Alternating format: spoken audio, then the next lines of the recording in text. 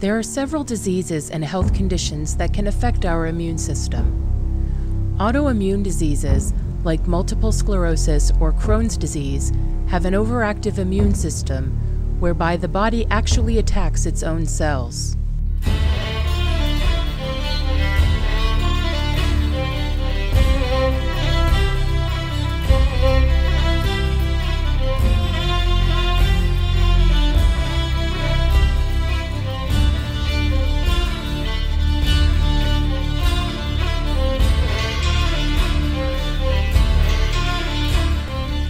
Allergies are also a disorder of the immune system that causes excessive activation of white blood cells like basophils, causing an extreme inflammatory response.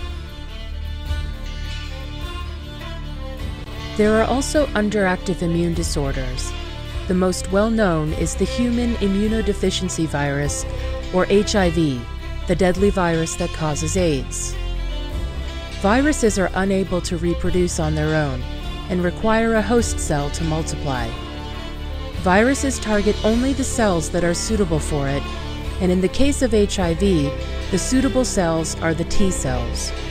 The CD4 receptors on the T cell match protein complexes on the virus.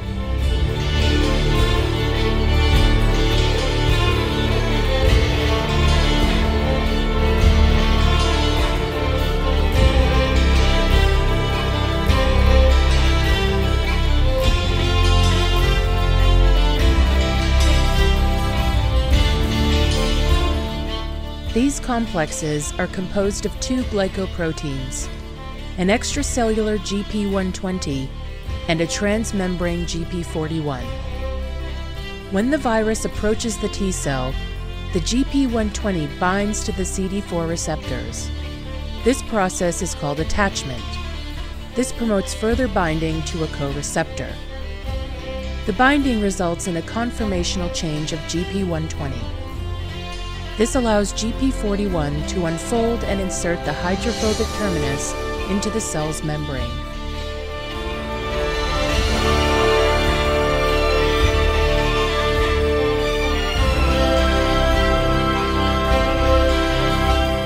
GP41 then folds back on itself, drawing the virus closer to the cell, facilitating the fusion of their two membranes.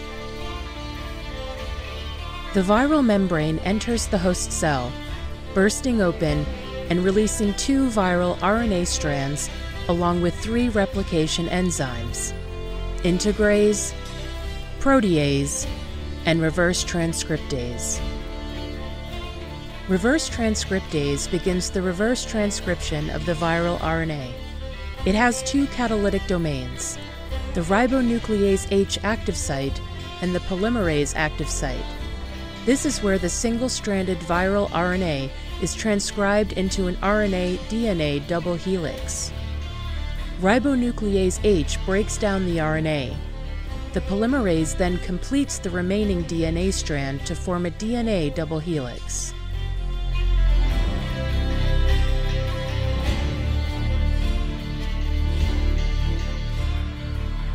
Integrase then cuts off small sections of the nucleotides, creating two sticky ends.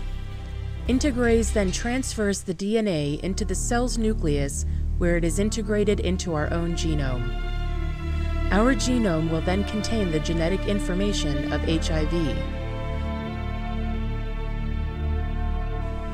Activation of the cell induces transcription of proviral DNA into messenger RNA.